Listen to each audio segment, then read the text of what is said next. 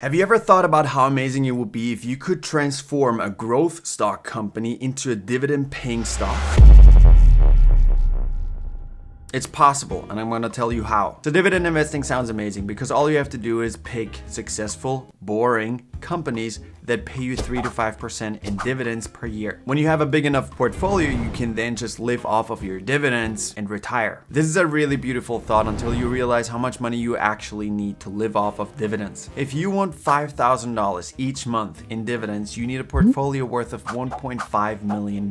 That's a big number, at least for me. So since dividend paying stocks don't grow that fast in value because they take part of their earnings and bring it back to the shareholder in form of a dividend, it's probably going to take a while for you to accomplish that goal of $1.5 million. So growth companies do not pay dividends. Why? Because they reinvest their earnings, all the money that they make, into the company, which then increases the value of the company and therefore your shares. But simply buying those shares doesn't really make you money unless the company increases in value drastically and then you sell at a profit. But that brings you back to the starting point because now you have a lot of money in your bank account and you have to reinvest it somewhere. But then you have to buy in at a higher price, which defeats the purpose. So why did you sell in the first place? So how can you make your growth stocks pay you dividends? It's impossible. It's impossible to make them pay dividends, but you can have them pay you premiums. They're taxed completely different from dividends, but they can pay you out weekly, monthly, or yearly. By now, I'm pretty sure you know what I'm talking about. I'm talking about selling covered calls. A covered call is an option contract that pays you a premium for making a promise. The promise is that you're willing to sell your 100 shares of that growth company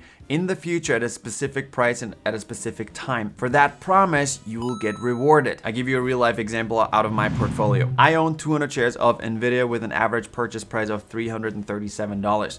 And I just sold a covered call against them with a strike price of $360 expiring on December 31st. That's a 1 month covered call, which paid me $1,200 for making that promise. Now, two things can happen to me. Number one, Nvidia trades below $360. I keep my premium of $1,200 and I also get my collateral of 200 shares back into my portfolio. So I don't have to sell my shares. Number two, Nvidia trades above $360 by the end of the year and my shares get called away from me. I have to sell my shares at $360 and the trade is over. But I still keep the $1,200 in premium. Not only do I keep the premium, but I also have a capital gain of $4,600 because I purchased at $337 and then I sold them at $360 per share. If I don't want that to happen, I have a third option, which means I can roll my position. Rolling my position would mean that I have to buy back the contract that I sold in the first place and then sell another one further out, which pays a higher premium. So the idea is to spend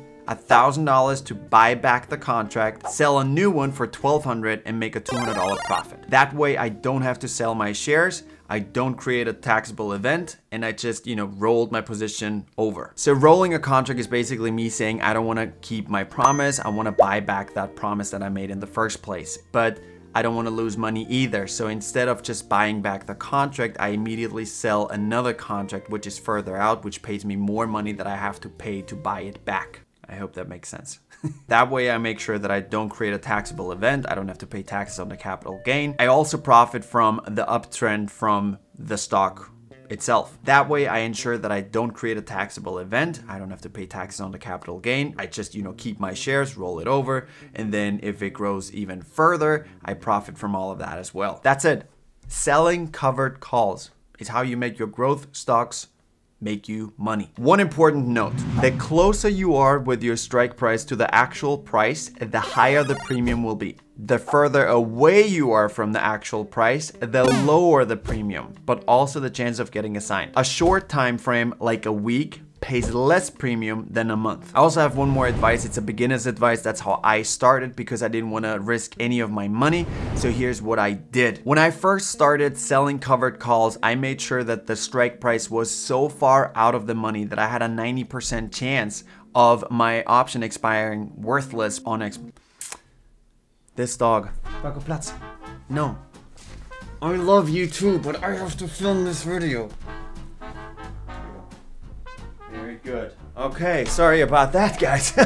All right, so where was I? So when I first started selling covered calls, I made sure that I chose a strike price so far out of the money that my chances of getting assigned were so small, very unlikely to happen. For that, I only collected a very small premium, but I was fine and happy with that because I wanted to learn how it actually works. If you want to get started with covered calls, I highly recommend doing the same because then you get an understanding of how it works. So don't start trading weekly options and get into the rhythm of just getting the risky trades in. Most likely at some point you will lose. Start very safe, collect a small premium, build that confidence and that knowledge, and then come a little closer to increase your premium. The new year is around the corner. By the time you see this video, we probably have 28 days left, and before the year ends, just make sure you learn some new skills that can possibly help you or make your life easier in 2022. Bye guys.